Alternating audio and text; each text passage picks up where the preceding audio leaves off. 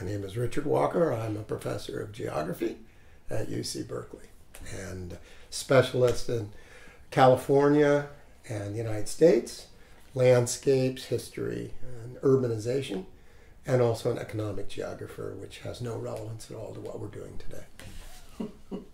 In this photo, what is emphasized is the three classic buildings and the Sather Tower, the Campanile, with the Lawrence Labs up on the hill, that great shotgun lab building, the Hall of Science, and so on. There was a contest to design a new campus in 1900, paid for by Phoebe Hearst.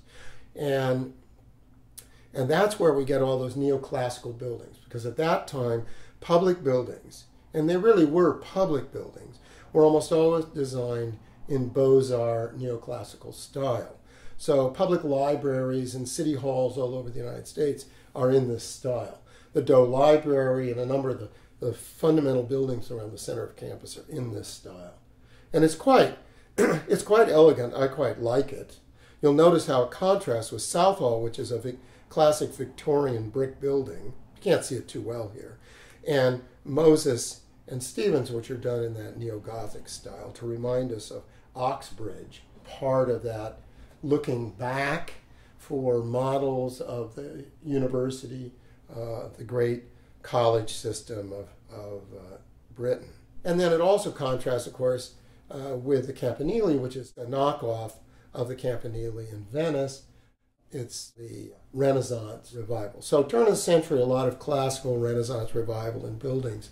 It bespoke a kind of elegance, a kind of European dignity and seriousness, that this was a center of learning in this new country that could rank with classical European centers. This goes back to sort of the old heart of campus. Well, first of all, these buildings, Stevens, Moses, and Wheeler, are named after university professors or presidents. And of course, today, almost no building is named after anything except a donor. Now, Campanile, which nobody knows as Sather Tower, is named after a donor, the Sather family, Peter Sather, who made money in the gold rush. Wheeler Hall, named after Benjamin Ide Wheeler, the key president at the turn of the century. Wheeler was the president who had this alliance with Phoebe Hearst.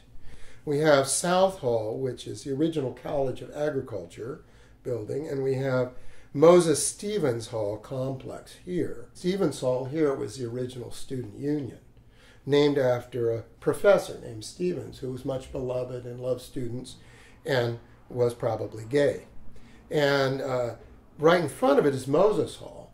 Stevens was a very nice man by all reports. I can't remember what he taught. Moses was the chair of the political science department, and as Gray Brecken points out in his book Imperial San Francisco, Moses was one of the great intellects behind American imperialism in the early 20th century and helped design the occupation of the Philippines when the U.S. conquered it. So even where we have professors, they're not always the people I would choose to remember. So it's not like the university in the past was a clean and beautiful and lovely institution of higher learning and a meeting of scholars. It was also, as Brecken has pointed out, an instrument of imperialism and American power. And then finally up on the hill we have, I forget the name of this one, but it's part of the Lawrence Lab complex, which at that time, by the way, is still the Lawrence Radiation Lab. It's now known as Lawrence Berkeley Lab. It's become an energy research. But in those days, it was part of E.O. Lawrence's whole operation that included the Lawrence Livermore Labs, where they developed the hydrogen bomb, and of course, Los Alamos Labs, where they developed the atomic bomb.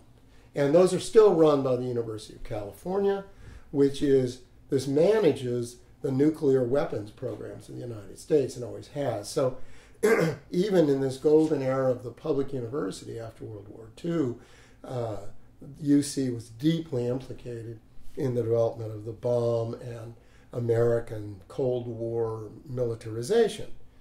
And notice that it's a very high modern building jutting out of the hill, showing strength and all that.